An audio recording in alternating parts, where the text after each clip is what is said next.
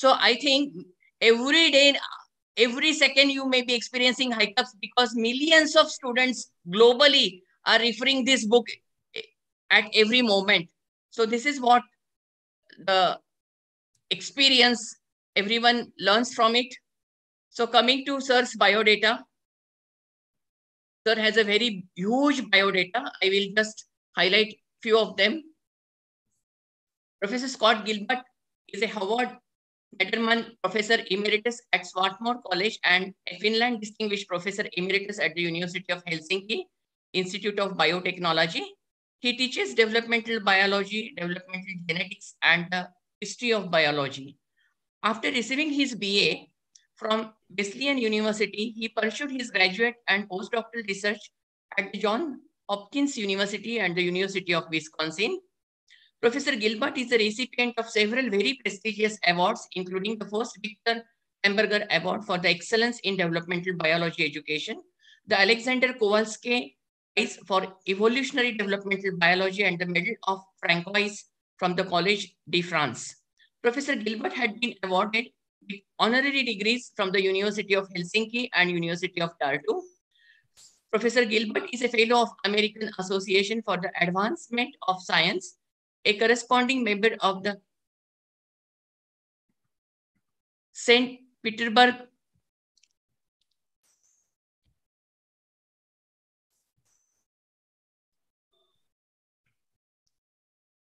Hello? Hello, sir. Hello? Okay. Yes, sir. I lost you for a moment. Oh, okay. I see. Oh, okay. Okay. Professor Gilbert is a fellow of the American Association of the Advancement of Science, a corresponding member of the St. Petersburg Society of Naturalists, and on the International Advisory Board of the National Institute of Basic Biology in Japan. He has been chair of the Professional Development and Education Committee of the Society for Developmental Biology. His research pursues the developmental genetic mechanisms by which the turtle forms its shell and the mechanisms by which plasticity and symbionts contribute to development. With this brief introduction, I welcome Sir to deliver his invited talk in this lecture series. Thank you so much, sir, for accepting our invitation. Thank you. Thank you very much for inviting me. It is an honor to be here, truly. And I really am pleased to be part of your symposium on the new zoology of the 21st century.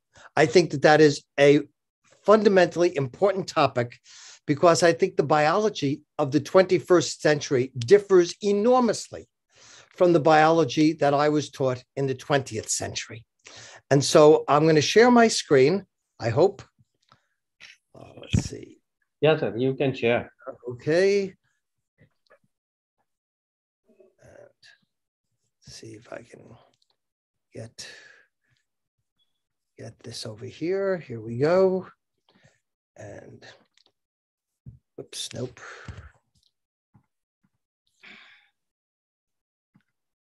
Okay, great. I want to talk about the zoology of the 21st century. And I want to talk about holobionts and their pathways of development. And this is not the usual talk I give because I really want to look at the notion of how the biology of the 21st century differs from that of the 20th century. Now, the 20th century had views of biological individuality, which were very set and very established. First, there was anatomical individuality. That's the countable. When you say there are 400 people here, that's 400 biological individuals. It's the physical body. Then there's physiological individuality. That's the integrated organ systems which come together for a common end. Lukert in Germany in the 19th century was a big proponent of you are a physiological individual. Then there's the individuality of development, that the body is seen to be the product of the fertilized egg. Thomas Huxley was a big proponent of this developmental approach to individuality. Then more recently, there was the notion of immune individuality, that the immune system separated you from the environment and it separated you from everyone else. Then more recently, there was genetic individuality. This is the individuality given to us by our genome, that the genome of every cell in our body is the same genome, and it's derived from the fertilized egg. So the notion of genetic individuality, which is promulgated by people such as Francis Collins or Richard Dawkins.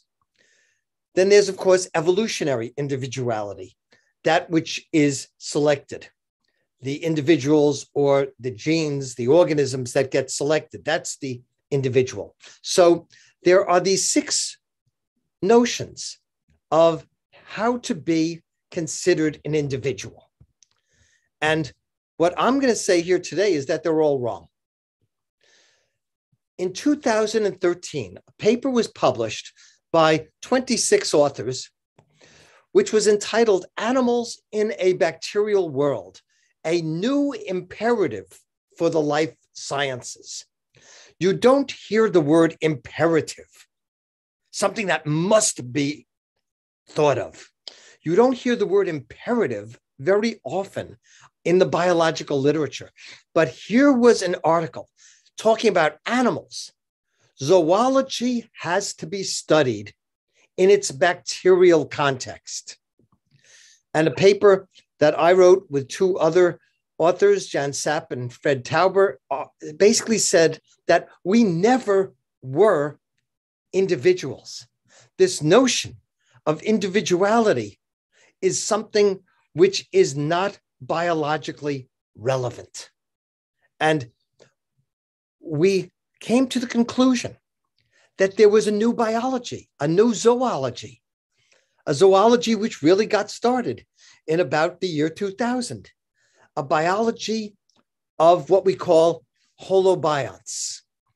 And the notion of the holobiont is that each organism is not made up solely of cells from the fertilized egg. Rather, the animal cells come from the zygote, from the fertilized egg, but also from the symbiotic microbes that it accumulates over time, so that an animal's genes come from both its parents and also from its microbes, so that an organism is a consortium of many species acting together, a holobiont. So I have some holobionts here, some obvious holobionts. We start with the cow. The cow is a herbivore. It's a plant eater, but there's no gene in the cow's genome that allows it to digest plant materials such as cellulose, hemicellulose, or pectin. The cow derived from the cow's genome cannot digest plants. What digests plants are the microbes that live within its stomach. And these microbes live in a particular portion of the stomach, its rumen. What's fascinating is that a newborn cow, a newborn calf, does not have a functional rumen. The rumen is made by the bacteria when it enters this gut and is given plant material. The rumen is made in part by interactions between the microbes and the zygotic cells of the cow. Similarly, this termite here, Master Termes darwinensis. Master Termes eats wood. It's a pest. You don't want to have Master Termes in your house. It will eat the wood. But Master Termes, as in most insects, does not have any gene that allows it to eat wood or cellulose.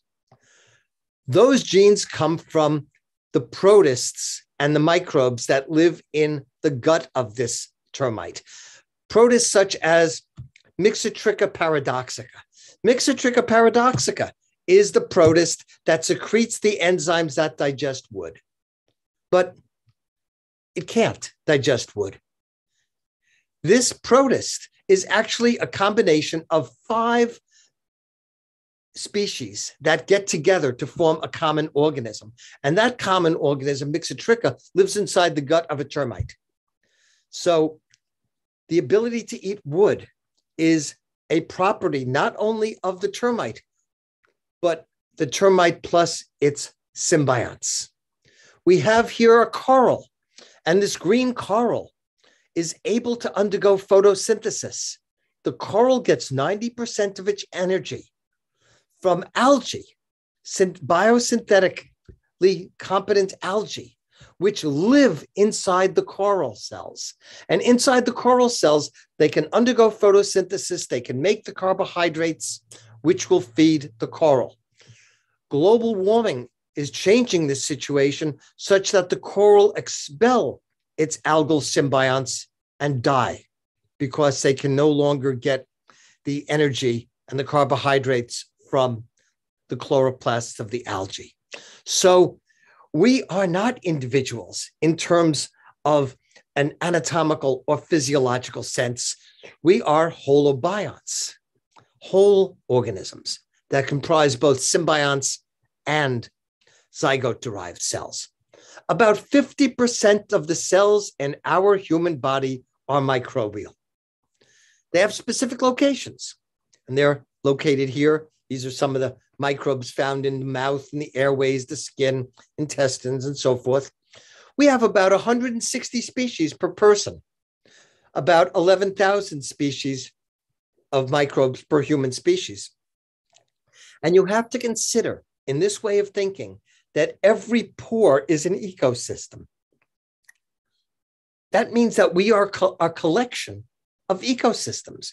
We are not only an organism, we are a biome. We are a moving collection of ecosystems. So this changes our view. There are 4 ways of transmitting the microbes into the next generation. How do you transmit microbes? How do you get this consortium? Well, in insects, if I were to ask anyone who's taken developmental biology what this is a picture of, I hope they would say that this is the ovary, this is something in the ovary of an insect, and these are the nurse cells, and they are transporting something red into this cell over here, which is going to be the oocyte. And they'd be right. This red thing could be bicoid mRNA, nanos mRNA, ribosomes, but actually what these red dots are, they're Wolbachia bacteria. The bacteria are being given to the egg so that it can go through the cells of the newborn. That's one way, which is vertical transmission right through the egg. There's also horizontal transmission through the birth canal. This is how we get our microbes. And here we have a giraffe, and you can see the baby giraffe being born. Here, the amniotic fluid, the amnion has broken.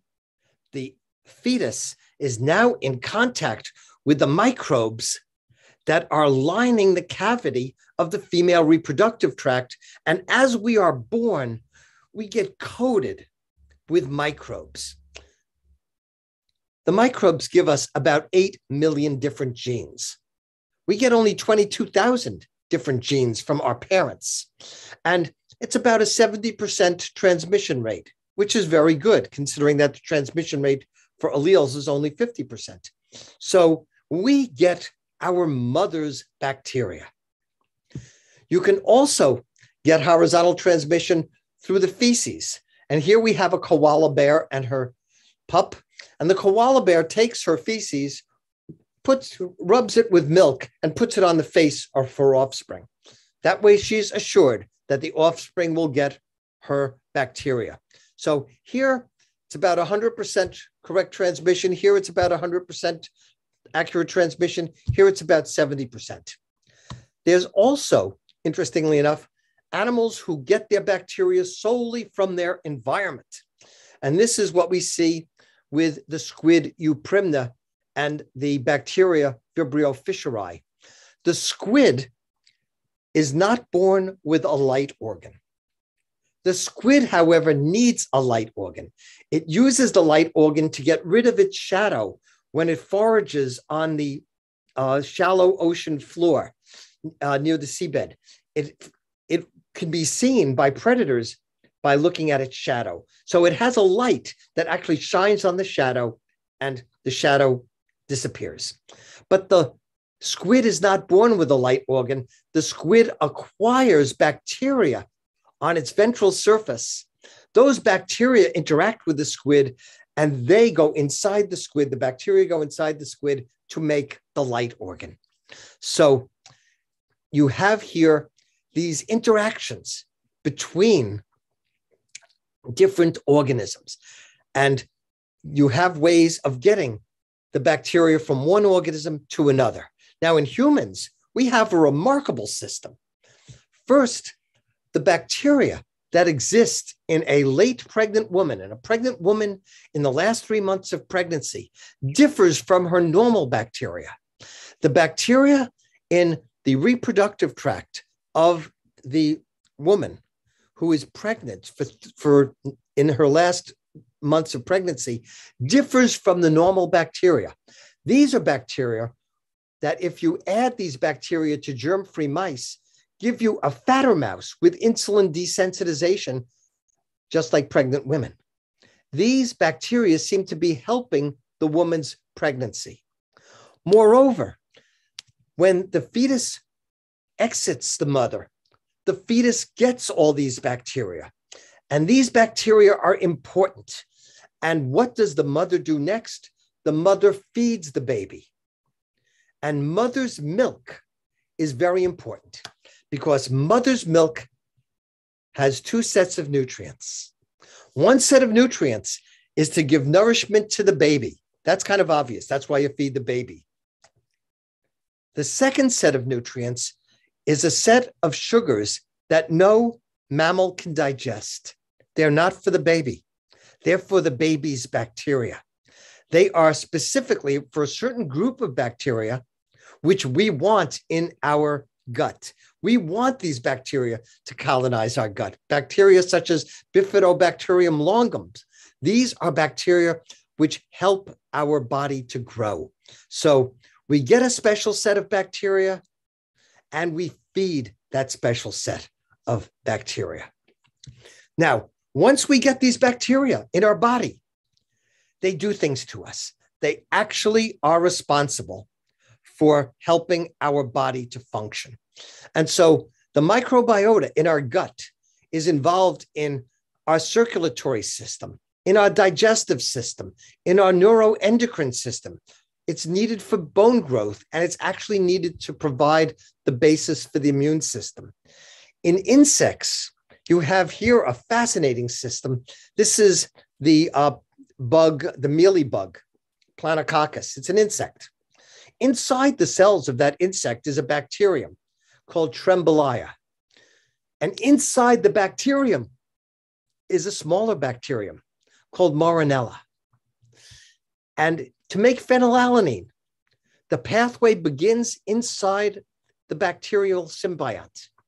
And then it goes into the symbiont of the symbiont. Then it goes back again into the symbiotic bacteria. And then the last step is done in the actual insect's cytoplasm. So we have co-metabolism. Animals are not functioning as independent entities. We are holobionts.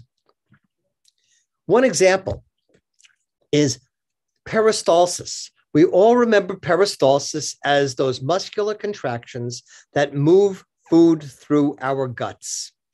Now, what causes peristalsis? Muscle contraction. What causes muscle contraction? Nerve stimulation. There is a set of enteric neurons which are responsible for causing the muscle contractions. But these enteric neurons are not mature when the baby is born. They get matured by the gut microbes.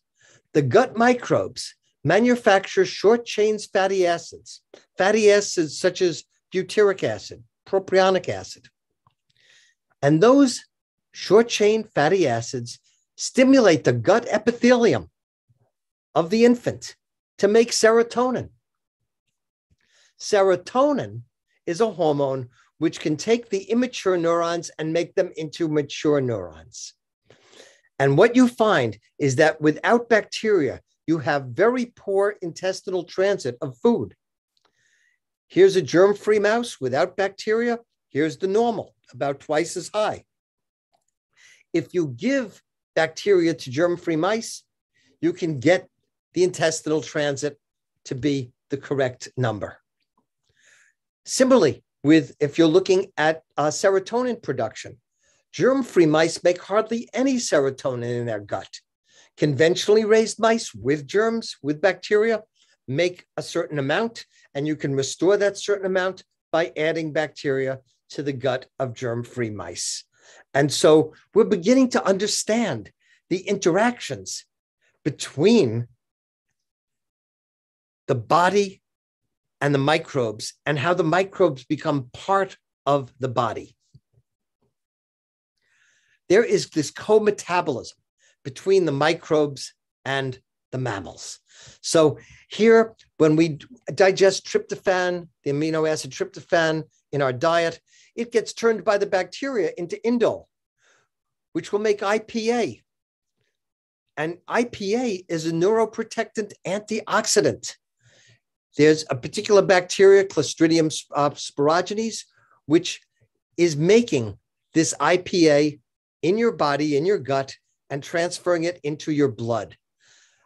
Again, the serotonin is made primarily it's induced by the microbes in the gut. Germ-free mice hardly make any.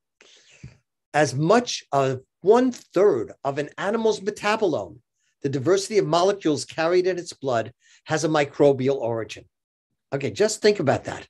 1/3 of the small molecules in your blood come from or are induced by microbes. So in that way, the circulatory system extends the chemical impact of the microbes throughout the body.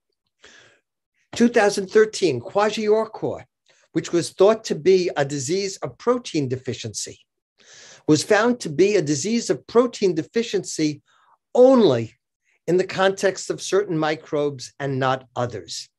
So Smith and colleagues say that you have microbe-host co-metabolism, a function of the microbiota and the host cells, so that the microbes and the host cells are interacting together.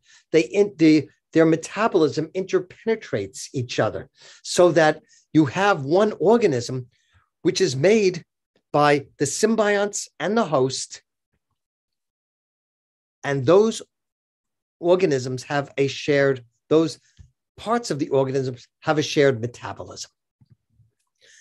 These symbionts can help regulate responses to important drugs. So digoxin, which is important for preventing heart attacks, it actually upregulates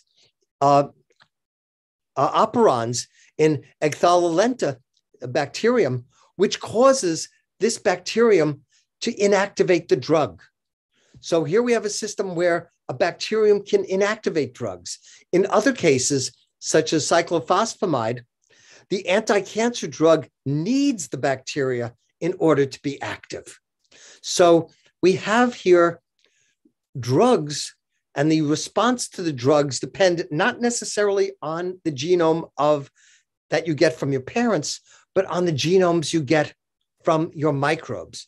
So I am very wary of personalized medicine if it's only based on the genome of the person and not on the cooperative genome of the person and that person's microbes.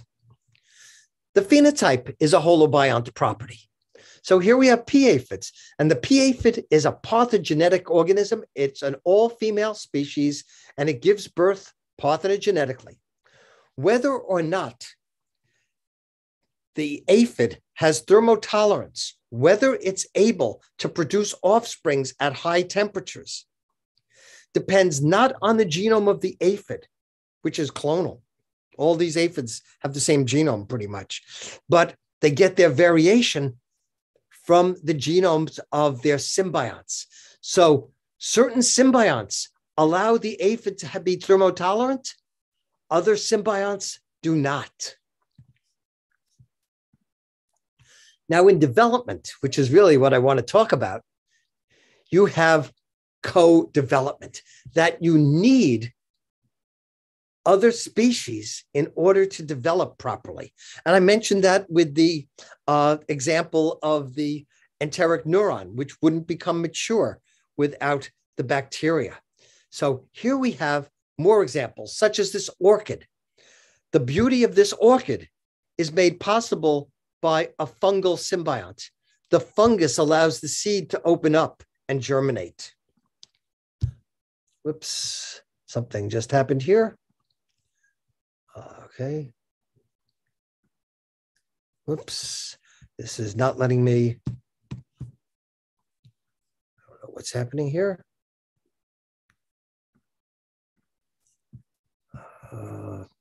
What happened, sir? What I'm going to do is I'm going to just stop this for a moment. I hope I'm going to try to get out of this. For some reason, it's not allowing me to, maybe if I press over here. There we go. Okay, good. Okay. So animals do not exist as independent entities. There's co-development to make the holobiont. And so here we have the blood vessels of the intestine. Now, the intestinal blood vessels here, can't seem to get my pointer going, but the intestinal blood vessels shown in the center there, those are villi. Those are the villi of the intestine. And the green here is showing you the blood vessels that are surrounding the villi. These are the blood vessels that take the food from the intestine to give it to the rest of the body. On the left-hand side, what you see are intestinal vessels from mice that develop without microbes. And you could see that the vessels are very poorly organized. There's not a good vasculature here. Okay, see if we get this back.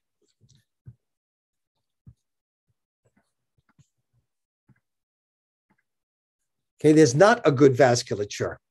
And over here, you could see what's happening.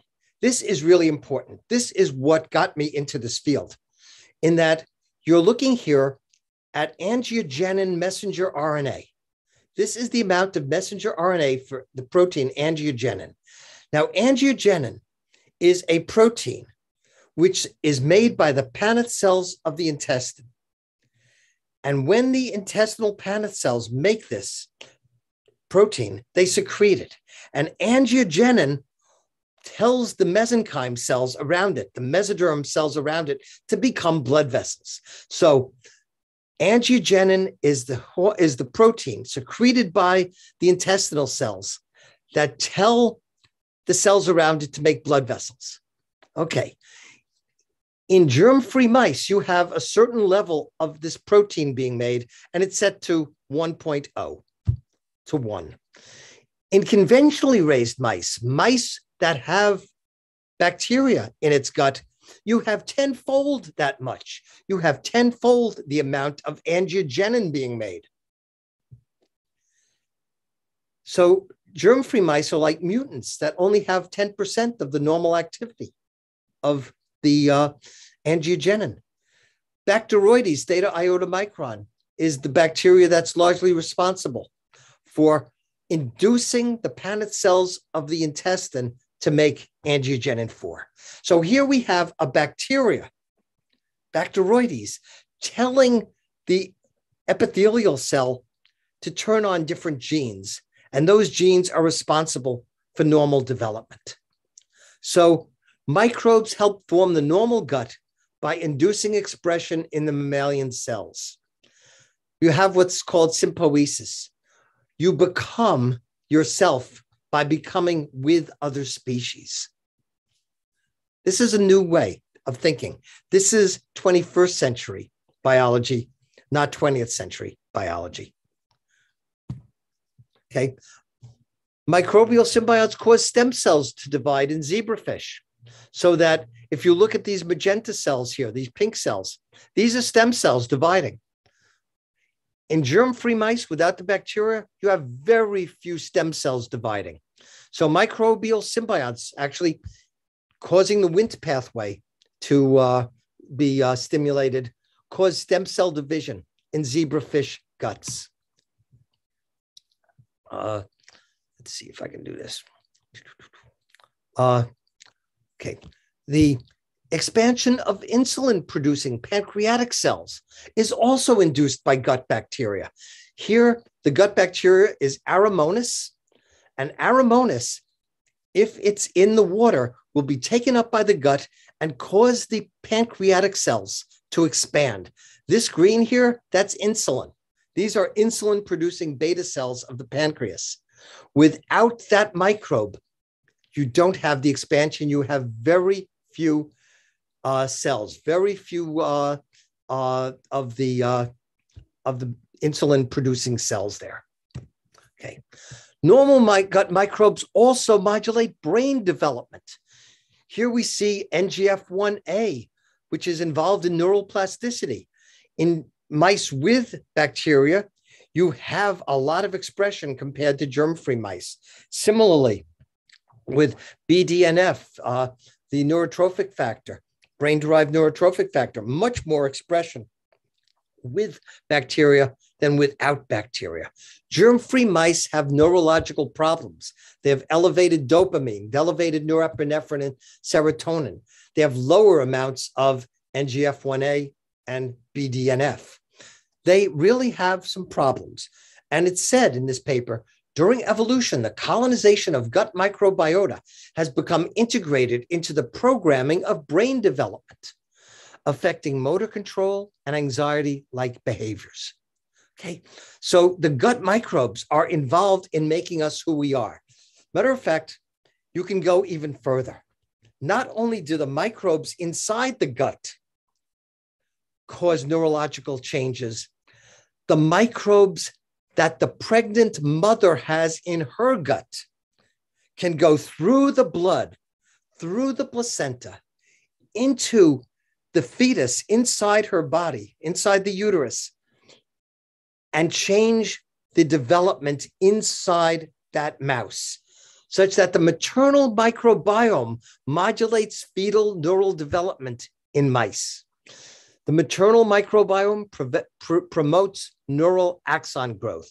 It promotes the growth of axons primarily in the region involved in hearing, so that normally metabolites from the maternal gut microbes stimulate the growth of these neurons, and the animal will later be startled by a loud sound. It will hear very well.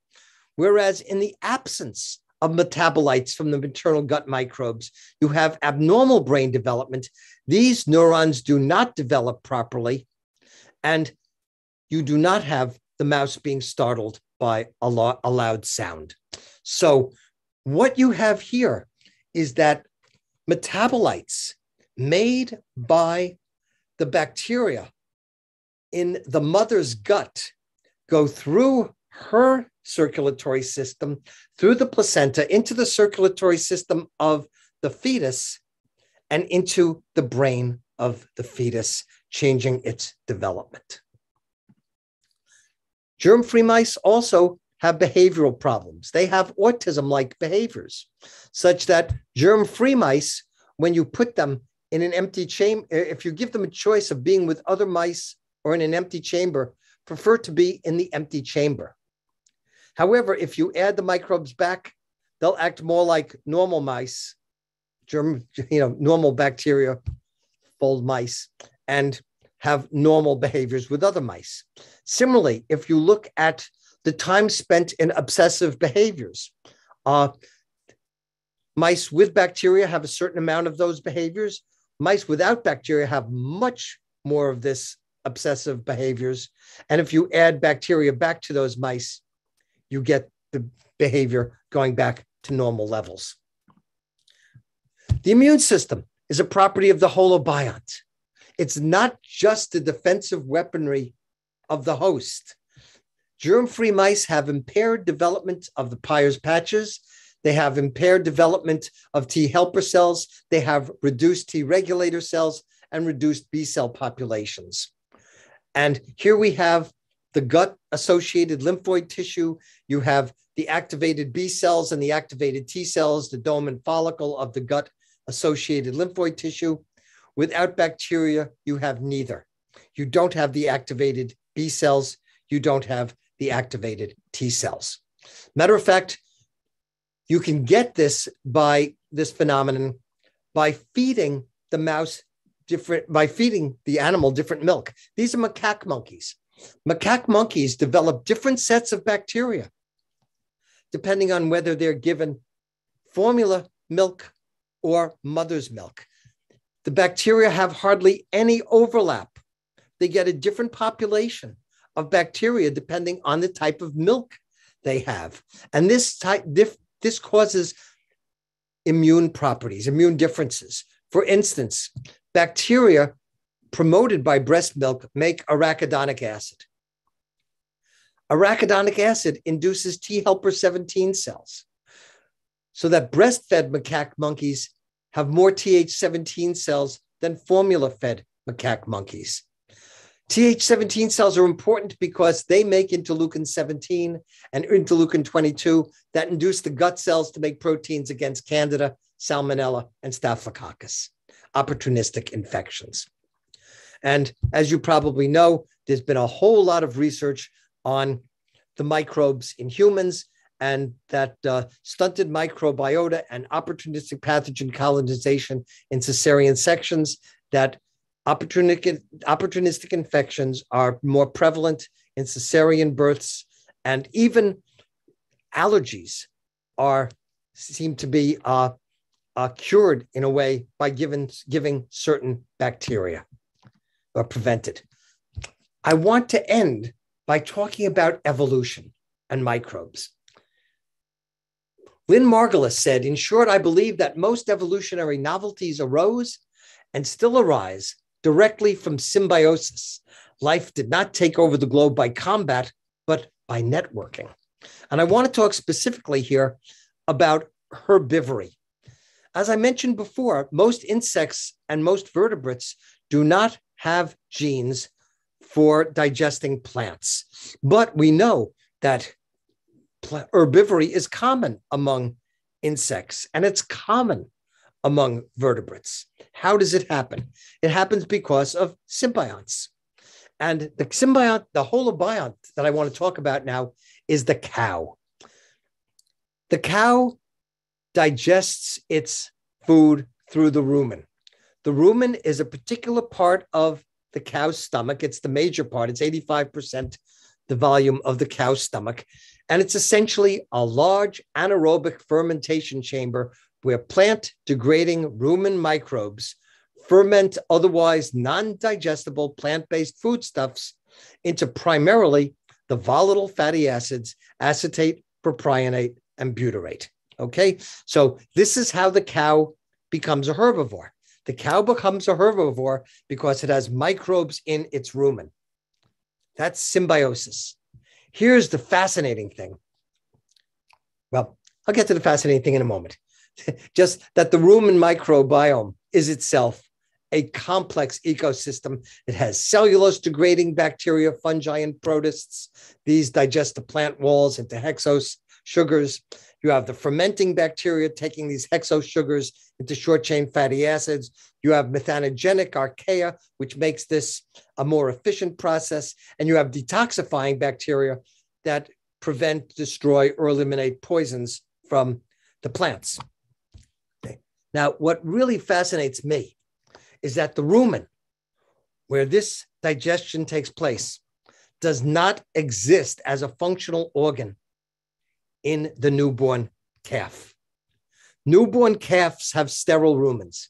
However, within a day or two of birth, the rumen gets colonized from birth, gets colonized by the numerous microbes. The microbial colonization of the rumen is important. It stays there. The microbes just stay in that region, but the rumen is non-functional and it hasn't developed yet. As soon as the calf eats grass, as soon as the calf stops eating milk, drinking milk, and starts eating grass, the grasses get digested by the bacteria that's in this ruminal area. And when the bacteria get digested, they make the hexoses, the sugars, and the sugars get made into short chain fatty acids, and the fatty acids interact with the gut cells, and they make the rumen. The rumen is made by the microbes. The butyrate, you could take butyric acid and put it into the gut, and you'll get the rumen being made. The rumen, the butyric acid and propionic acid actually induce transcription factors that start the process of rumen formation. So the rumen bacteria present in the rumen since day 2 ferment dry feed into butyric acid. Butyric acid causes the developmental changes that generate the mature rumen. So the bacteria construct their niche, the rumen. They make a home for themselves. And this is developmental symbiosis. And butyric acid, when given to unweaned calves directly or in their diet, causes these changes. Butyric acid is a nucleosome modifying agent. Now, the bacterial community is able to ferment the grass and the grain into simple carbohydrates and short-chain fatty acids, and you have the nutritional symbiosis. So the cow shows what a holobiont does. The nutritional symbiosis is essential for the life of the cow. The developmental symbiosis, makes the cow a cow and allows the cow to be a herbivore. So the 21st century view of individuality for animals. We are holobionts. We are biomes as well as individuals. We become with the other. So becoming with the other is as important, if not more, than being against all others. We don't have anatomical individuality. Most of our cells happen to be microbes. We don't have physiological individuality. Rather, we have joined metabolic pathways. We don't have genetic individuality. The gut microbes help build the gut. They help build the immune system and even brain neurons. We don't have immune individuality. The microbes help build the immune system, expand our lymphocyte repertoire. The microbes actually become part of our self. And we don't have genetic individuality. The genome evolved with those of the symbionts. We have over 100 different genomes in our body, many of which can give different phenotypic outcomes.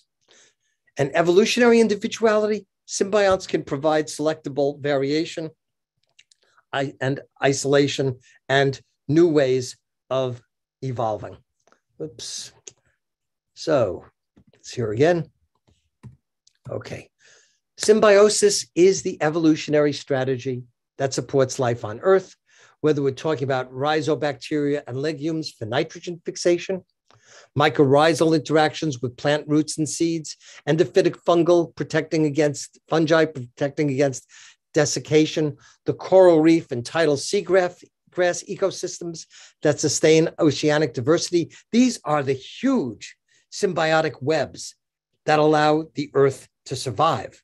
And within these big symbioses are the smaller symbioses that we call organisms. And within them, even more ancient symbioses that we call cells and genomes. So we have zoology in the 21st century, a new type of zoology. And this presentation is being given by Team Scott Gilbert. I am more than just the cells I got from my parents. I am a holobiont composed of zygotic cells and microbes. Thank you very much.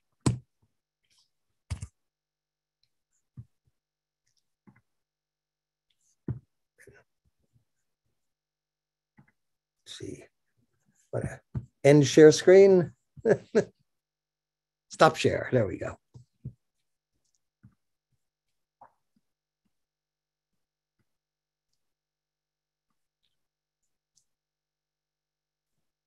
Thank you so much, sir, for your lucid presentation. Thank you. We all are overwhelmed because of your presentation, and we are able to communicate to you and we are able to see you. I'm very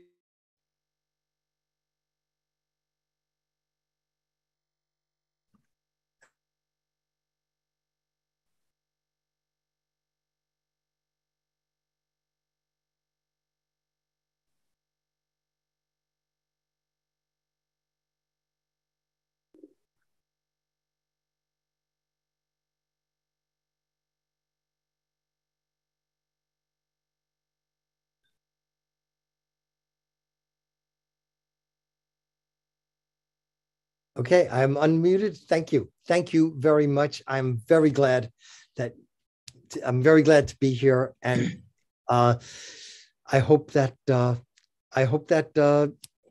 21st century will be something that will be a huge change in the way we study zoology, because I think there is just so much to unlearn as well as learn. We have to do a lot of unlearning in order to get something new happening. Excuse me, sir. Yes.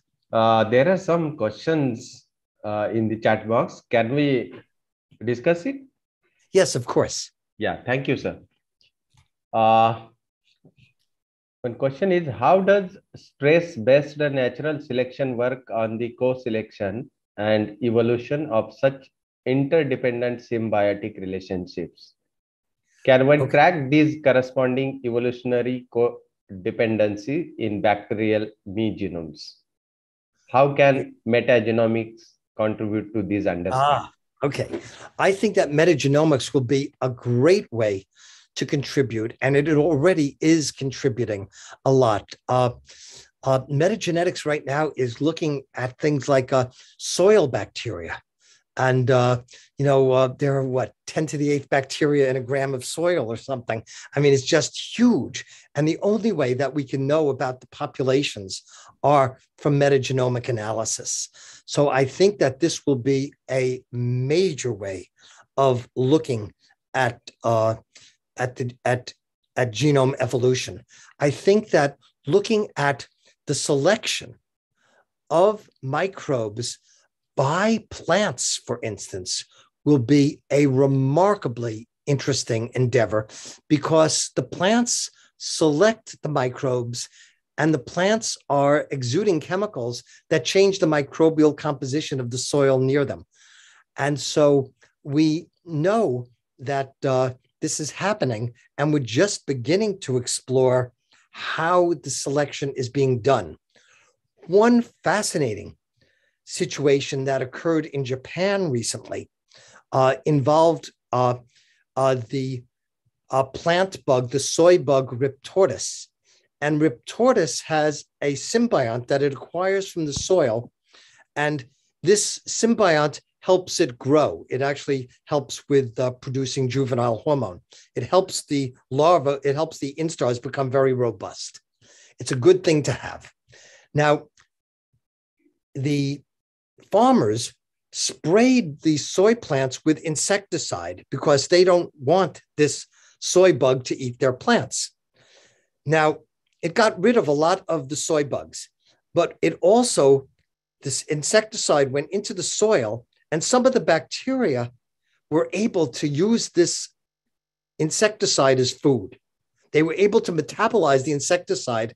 And so these bacteria spread throughout the farmlands. Not only did this bacteria spread, but when the Riptortis bug incorporated this bacteria into its body, it became resistant to the pesticide. So we're getting selection, we're getting evolution in really interesting ways from the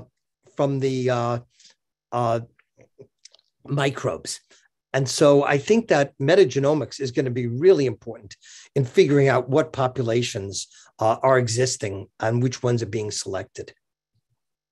Okay, thank you, sir. Another question is from Nisha Vashishta from Delhi University. She's asking, it is said you are what you eat. How your food manipulates your gut microbial ecosystem? Oh, you you are to a large extent what you eat, and Yeah. every time you eat, you change the microbial population. You have a microbial population, but which microbes are going to be uh, given the food to proliferate and which ones are not? And some of the most interesting events right now are studies involving the role of fiber in diets, because the fiber is what eventually makes those short chain fatty acids, which are needed for heart development. They're probably needed for brain development. They're needed all over the body. And the microbes are a major source of these short chain fatty acids. And so I've added more fiber to my diet. I want those microbes to be happy. But yeah, there are microbes that increase when you drink red wine, because the compounds in the red wine will feed certain bacteria and not others. There are some microbes that really like cheese or really like dairy. So our population of microbes changes every time we take a bite. Okay. And another message is from Varsha Bhaveja. Actually, it is a message. So we may say that the bacteria or microbes are the basis of evolution. We will change when these microbes mutate. I'm sorry, could you please repeat that? Yeah, she is saying that, so we may say that the bacteria or microbes are the basis of evolution. We will change when these microbes mutate. Okay.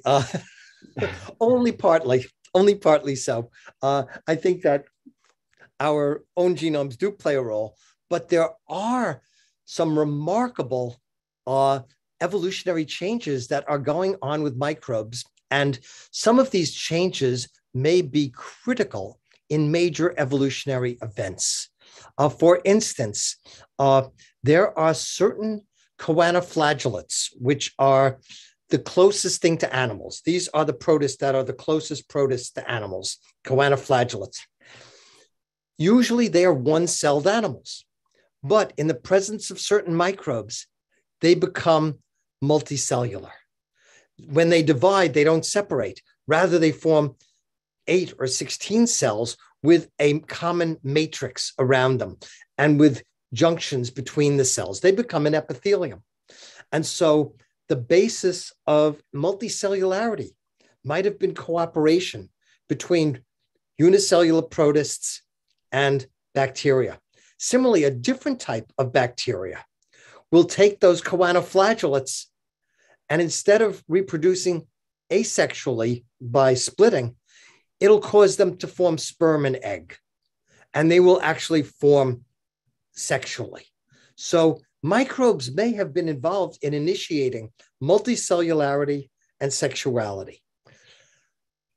Tom Bosch in Germany is saying that the origin of the nervous system came about before you had an immune system. It came about in animals like Hydra, cnidarians, and the original function of the nervous system was the placement of symbionts within the trunk of the animal. So there have definitely been some major evolutionary, well, not definitely, there have probably been some major evolutionary events that are occasioned by microbes. But I think that we, as a holobiont, it's both the microbes and us that are evolving as a team. Okay. Thank you, sir.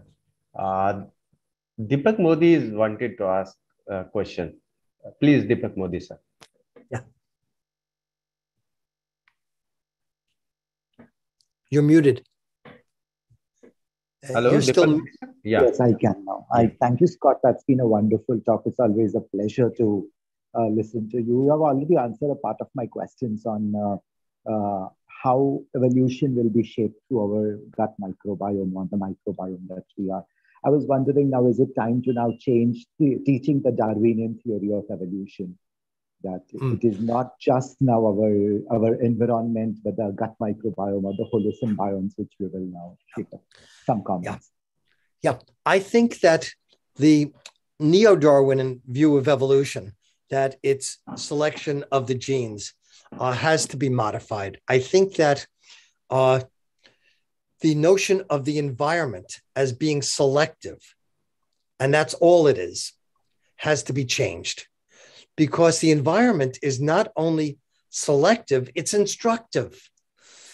And so now you have an instructive environment. The environment is like a professor. The environment is teaching, and then it tests. And one of the things that I say is that natural selection doesn't create. That development, which includes developmental genetics, developmental plasticity, and developmental symbiosis. Development has the creativity of an artist. Natural selection has the creativity of a curator. That the curator will say which things are worthwhile, which things go best with which things, which other things. But the ability to create something, that's done by development. And so most evolutionary theory, as taught, the Darwinian evolutionary theory, most evolutionary theory looks at the survival of the fittest. What we now have to do is to include the arrival of the fittest. And that means you have to talk about development, and you have to talk about symbiosis during development. And I think that that's 21st century biology. Okay. Thank you, sir. Welcome. One more question in the chat box. It is from Subhojit Sen from CBS Mumbai. How does stress-based natural selection work on the co-selection and evolution of such interdependent symbiotic relationships? Can one track these corresponding evolutionary codependency in bacterial genomes? Actually, this question is over, I think. Yeah, already discussed. Yeah. So it's how does stress induce bacterial changes? I'm sorry, is that the correct question? Can we track these corresponding evolutionary codependency in bacterial genomes? How can metagenomics contribute to this understanding? Yeah. Okay. I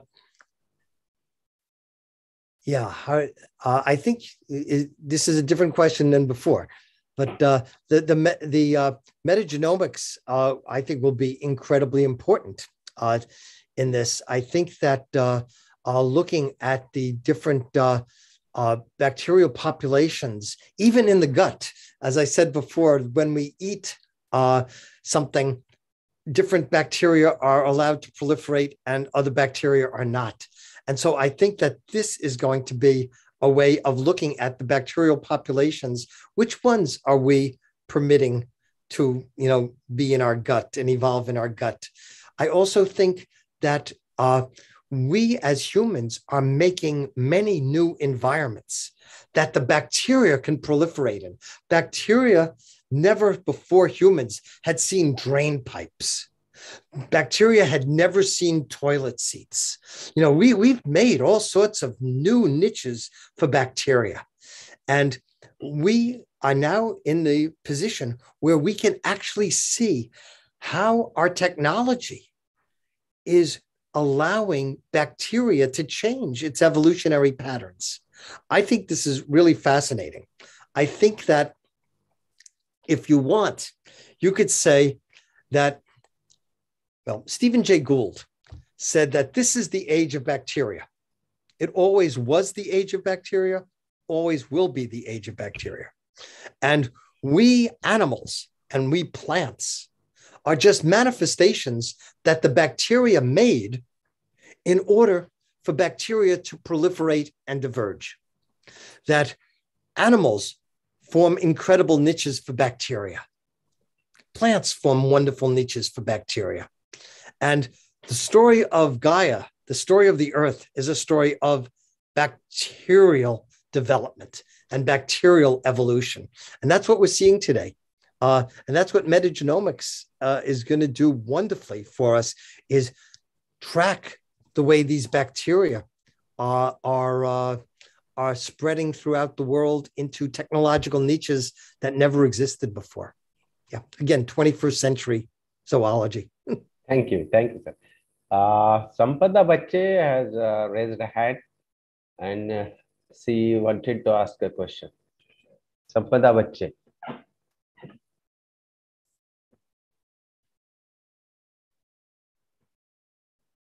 Okay, before that, we'll take another question in the chat box. Is there a possible link between neurodevelopmental disorders and the microbes associated with us? And if yes, have there been any studies based on this? There are now several studies. There was a preliminary report in Science Reports, I think 2018, which looked at human autism. Now, human autism probably has many causes, but there seem to be some individuals who have different microbes that you can measure in their feces samples. And there was a set of people, and this was a pilot study, 18 people who were diagnosed with severe autism. And they were given,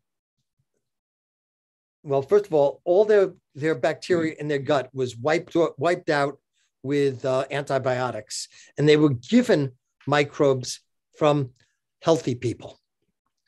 And what they found was within 2 years, the symptoms of autism became less severe, and some became not severe at all. So there are studies going on now looking at autism and microbes. There are studies going on now about Parkinson's disease and microbes. Parkinson's disease might originate actually in the gut and be transferred to the brain. Allergies are being looked at as controlled by microbes. And one of the fascinating things is this idea that humans evolved with animals, that humans expect certain bacteria from being associated with animals. Usually throughout human history, humans have been associated with animals. However, in the 20th century, that link was broken. In Europe, the First World War, about 1914, the horse was eliminated from city streets, and people started living without their animal companions. And it's thought now, and there's good evidence for it, that certain bacteria which are associated with animals are needed for human lung development so that we do not get asthma, human lung and lymphocyte development, so that humans don't get asthma. There's a group of Finnish researchers who have some really interesting data saying that people who live on farms have a different set of lymphocytes than those who live in cities, and that these lymphocytes are important in that they prevent asthma. So yeah, there's studies that are ongoing now, studies which, 20 years ago, who would have thought that, neural diseases and things like allergies would be linked to microbes? Now it seems they might be. Thank you, sir. Lata Sardesai is there. She has raised her hand. Lata Sardesai.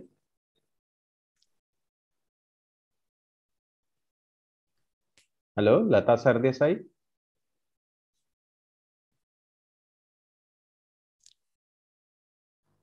Okay, sir. One more question. How does gut microbiome shape evolution? Are we changing the dimensions of the Darwinian theory of evolution? Okay, I think that the gut microbes in general are changing our view of evolution because we're viewing evolution as a team effort. Again, not everyone agrees with this, but I think that when you look at selection, you're looking at the selection of individuals, and those individuals are composite holobiont organisms. That holobionts are being selected. And the analogy that I often use is to that of a football team. Now, you might have the best goalie in the league, but if that team doesn't have people who can score the goals, the team stays where it is and it doesn't go into the playoffs. It's the whole team that gets selected and not its individual players. And I think that's what happens in evolution. It's the whole team that gets selected and not the parts of the team. And so I think that looking at evolution this way, one finds a whole new way of looking at selection. For instance, selection for the ability to digest plants. That's relatively new. And that's one of the interesting things is that when you think about herbivory, you often think of, well, there are herbs and the animals that eat them. They're herbivores. And then there were the carnivores that eat the herbivores. Well, actually, evolutionarily, the herbivores came later than the carnivores. You had the plants, and then you had detritivores, which would eat dead plants. And then you had the carnivores, which would eat the detritivores. Herbivory comes very late in evolution, both in terms of arthropods and vertebrates. And so that's a kind of interesting phenomena. The plant eaters come after the meat eaters. You had to evolve the ability to digest plant material. And so that's opened up a whole new avenue of evolution, herbivory. It's, the ruminates, that's a whole new way of doing nutrition. And that happened separately in insects many times, in vertebrates many different times. So you have that as, I think, a beautiful example of how the gut microbes can change evolution. Right now in the panda, we're seeing what might be a transition because a panda is a carnivore. It's a bear, but it's eating the shoots of plants. It's eating the newborn plant material. And it has microbes that allow it to eat hemicelluloses, but not celluloses. So it could eat young plant material, but not hard plant material. So I think that gut microbes are very much involved in opening up new evolutionary niches. Yeah. Thank you, sir. Thank you. Dr. Ashish is asking, do microbial flora have any role in development of diseases with unexplained origin?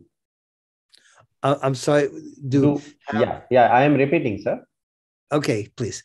Do microbial flora have any role in development of diseases with unexplained origin? Yeah, if we knew, they wouldn't be unexplained. But yes, people are looking at all sorts of diseases, especially inflammatory diseases. It's really interesting when it was discovered that gastric cancer could be caused by a microbe, by Helicobacter pylori. That was a new way of looking at cancer. And there are inflammatory diseases, especially bowel inflammatory diseases, which people are looking at in terms of possible microbes.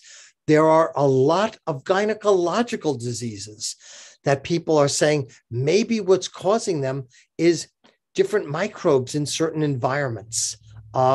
So even infertility, people are looking at, is there a microbial component to infertility? So yes, this has opened up a whole new area of medicine, looking at the symbionts and the communities that exist in various niches and how those communities are interacting with the epithelial cells of the body. Yeah, definitely. Thank you. Can we take some more questions, sir? Yeah, yes. Thank you. Oz Mughal is asking question. How broad spectrum antibiotics can affect the microbes flora in body? What would be its future harms and what can be researched towards it? Yes. Wide spectrum antibiotics, which have been used so much, can be very dangerous to the body. And one of the best examples of this, or I should say, one of the worst examples of it, is Clostridium, which people get in hospitals when they have had wide spectrum antibiotics get rid of most of the bacteria in their bodies. And Clostridium, which is in the air, can now colonize the gut because there's no other bacteria there to stop it. And Clostridium, especially Clostridium difficile, can cause life-threatening diarrhea. It could cause evacuation of the fluid in your body and really cause lethal consequences. One of the interesting things is that you can get rid of Clostridium bacteria in humans by giving humans transplants of feces, by putting in the feces of healthy people into their gut. That can actually get rid of, or you take the bacteria from the feces and you put that into the gut, and that can get rid of the Clostridium. So wide spectrum antibiotics can have really devastating consequences to one's health, and they can be remedied by putting back normal bacteria. Thank you, sir. Yeah. Lata Sardesai wanted to ask question. Yeah, please. Thank you very much, Gaikwad sir. On behalf of Mumbai University, I would like to congratulate you. Oh, thank you. Thank you. It's a great I've been in Mumbai. I've enjoyed that city. So we would like to meet and have actual offline interactions. But my question was regarding while working with the solid waste management, we have come across a lot of soil microbes, and the whole system of soil microbes is helping for degradation, all the detritus specifically. And had that not been in the environment, the whole heaps of bodies would have been over there, the dead bodies, the microorganisms which are acting on the dead bodies. I think if you can throw a bit of light on this, because even the marine debris of huge animals, everything gets cleaned. So as a cleaning agent, that's also a part of symbiosis, I feel, but I do not have in-depth information regarding this. Can you enlighten us? Oh, well, certainly what's called saprophytic symbiosis, the ability to digest dead animal and plant material, is absolutely critical to the ecosystem. I live right next to a rainforest, and it's amazing this time of year to see the fungi proliferating, and you could see the wood crumbling away. It's really remarkable.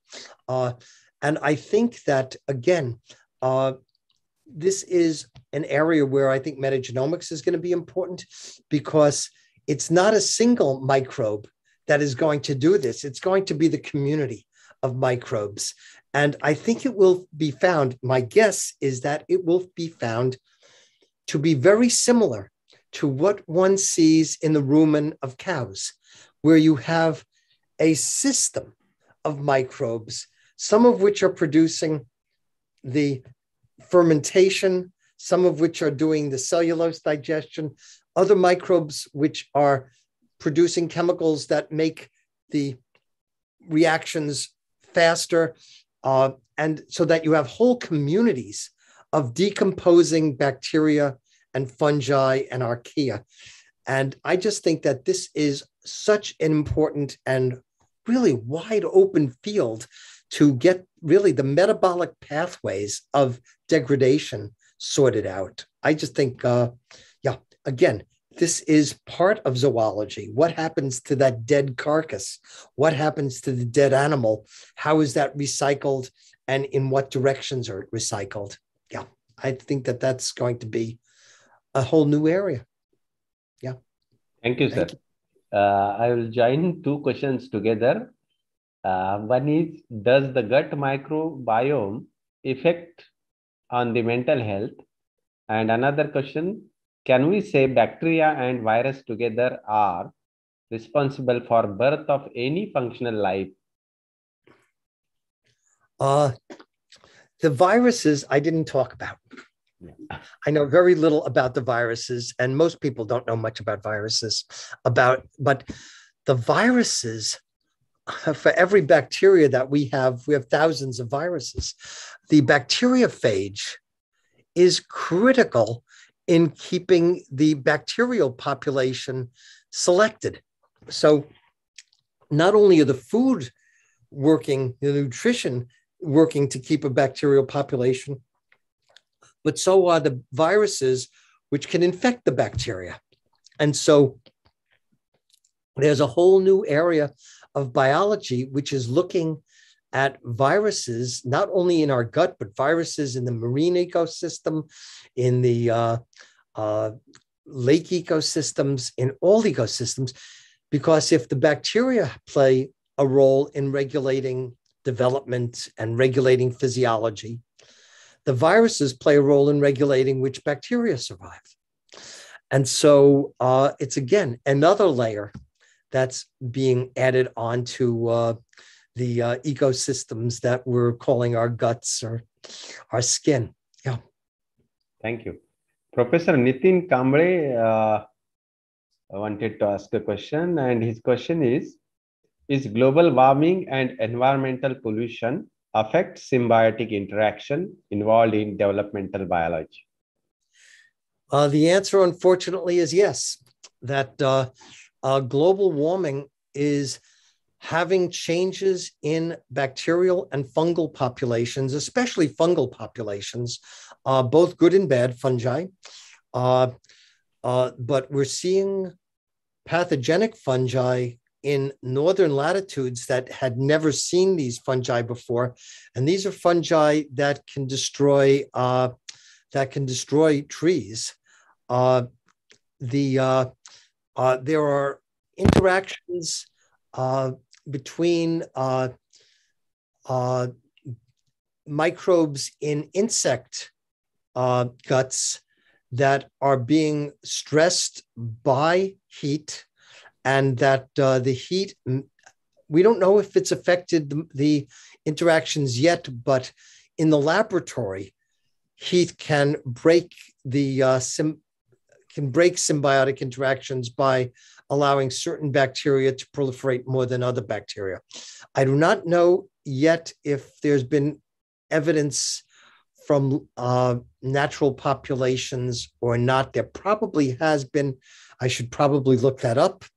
I know that other stresses, other human-caused events have changed fungal distribution. For instance, when the red turpentine beetle came from my area, the Pacific Northwest of the United States, into China, it was originally in the Pacific Northwest a very benign, it wasn't even a pest. It got rid of dead trees. It destroyed dead trees. But the red turpentine beetle in China got a new symbiont.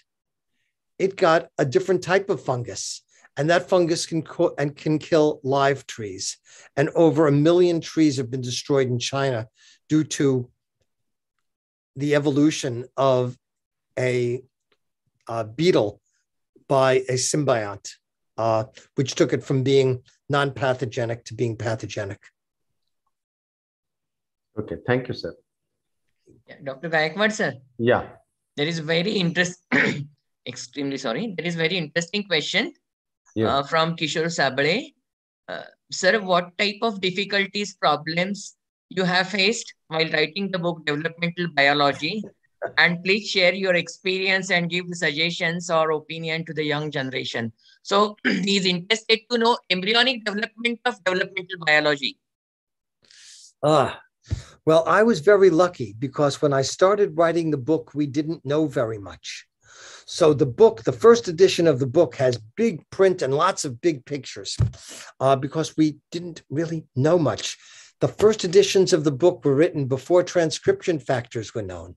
They were written before paracrine factors were known. They were written before cadherins were known. So it was easy to start a book then, I think a lot easier than now. I've had a lot of wonderful experiences writing the book. And some of the best experiences I've had have been when I ask people to send me new papers that they may have written. And I will get some of these new papers. And in one case, for instance, a researcher wrote me, "Thank you very much for requesting my papers. However, I must tell you that there is another set of papers coming out by another laboratory which are much better than ours. And you should wait for them." Now, this was a person who obviously really thought that education was more important than his reputation. And I've experienced a lot of just wonderful interactions with developmental biologists. And so writing a book has been a lot of fun for me. I've enjoyed working with artists. I've enjoyed working with editors. I've had the same editor for 30 years, who started with me on number 1 and ended with me on number 11, which is the last one I did without a co-author. I mean, I guess, no, number 10, the last one I did without a co-author. So we came together and, you know, I had the same editor. And she could tell me things about my writing that no one else could. She'll send me an email with a paragraph I wrote, and she'll say, "Did you really write this crap?" And I said, "Oops, yeah, I'm sorry, that was a mistake." So I've really enjoyed writing the book. I've had hundreds of experiences, and I'm very glad that I did it. I'm very glad I did it when I did it. It's kind of been remarkable to kind of be a chronicler of the molecularization of developmental biology and the way that developmental biology has developed from 1980 to the present. I mean, yeah, I started writing the book in 1980. The first edition was 1985. So it's been a long way. Thank you, sir. Yeah, I've been lucky. Yeah, another question in the chat box. It is from Tumul Singh, Dr. Tumul Singh from Varanasi. Does this microbiome work similarly in wild type natural system as compared to cultured system? Yeah, I think that, again, metagenomics is going to be important here because I think that we are starting to work on wild systems, and we're taking one of the great problems of working with developmental symbiosis is that most of the organisms do not grow well in the laboratory. And so you have to work in the wild system if you're going to get any answers at all. Some people are trying to make organoids that will incorporate the microbes. And there are some that are coming along really well. So I think that in a way, developmental symbiosis is forcing us to go into the wild. It's forcing us to work with natural populations and then take that work back into the laboratory and see if we can make it simpler. But I think we're working with complex ecosystems. And so in a way, the developmental biologist. And developmental biology in the 1800s was outdoors. It looked at the effect of the environment on development. And then in the 1900s, it came indoors because it was to model physiology. And the physiology of development became important. And then the genetics of development became important. And that kept it indoors. And developmental symbiosis and developmental plasticity kind of forcing us to go back outdoors again. And as we know from the microbes, it's sometimes much healthier to be outdoors. Okay. Thank you. I'm extremely sorry to say that we are not able to consider all the questions here due to the time constraint. With this, I would like to invite Professor Nitin Kamble for vote of thanks. Kamble sir, over to you.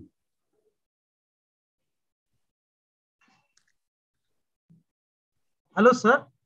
Hello. Good morning, sir. Good morning to you. Good morning. Namaste.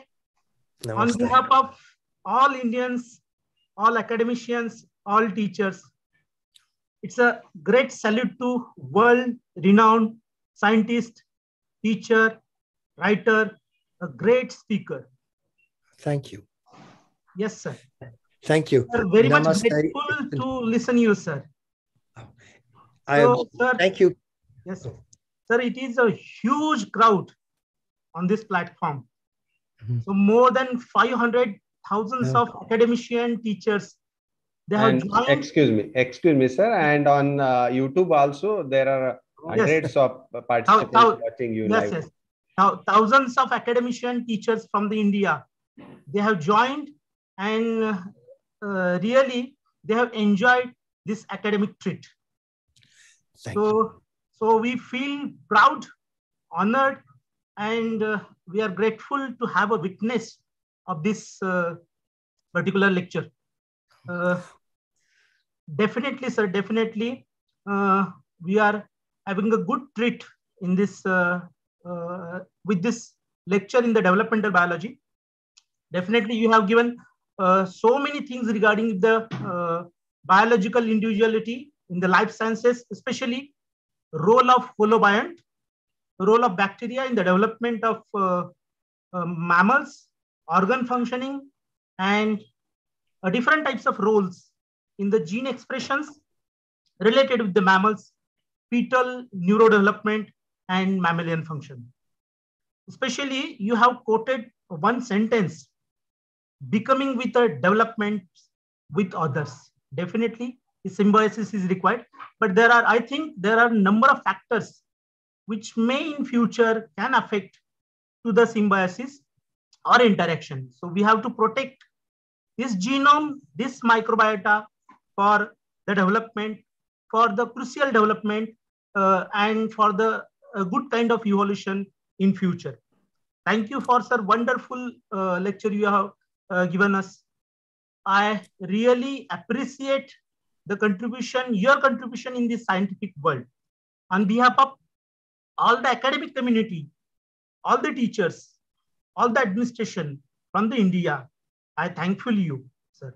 And I extend my thanks to the today's convener and coordinator of this lecture series for arranging such a nice lecture and giving a treat, academic treat for all the academicians. Thank you, sir, on behalf of all the Indians. Thank you. Thanks a lot. Thank you. Thank sir. you. Thank you. Over to Gaikwad, sir. Okay. Thank you. Once again, thank you very much, sir. And in future, we hope you with us. I would love to be there. Yeah. Thank you. Thank you. Thank you so much, sir. It's a pleasure. Thank you. And I hope all your symposia on the future of zoology go wonderfully well. It's a great topic. Thank you. Thank you. Thank you. Thank you so much, sir. Thank you so much. Okay. Yeah. Thank you, sir. Have a nice. Bye. Yeah. So there is announcement. Second lecture will begin at 2 p.m. So it is kind request to all join this second lecture in time. Thank you very much. And yes, you Right, wanted sir, to... I want to announce. Yeah, I want to make an announcement. Yeah, please. Dear all participants, second lecture will also be of the same quality like that you have experienced with the talk of Professor Dr. Gilbert sir. In the same way, second lecture will be of Professor Dr. Niaz Ahmed. He is Shanti Swarup Bhatnagar awardee, the most prestigious award given by Government of India to the scientist who belongs to India. So I request you all to be there at 1:45, and sir's discussion will be on antibiotic resistance in bacteria. So I request you all to join today's afternoon session with the same huge number of participants. Thank you one and all. Yeah, thank you, Deshmukh sir. With this, I declare that first session is over and there is a break till the 2 p.m. Yes, sir. Yes, sir. Okay, thank you.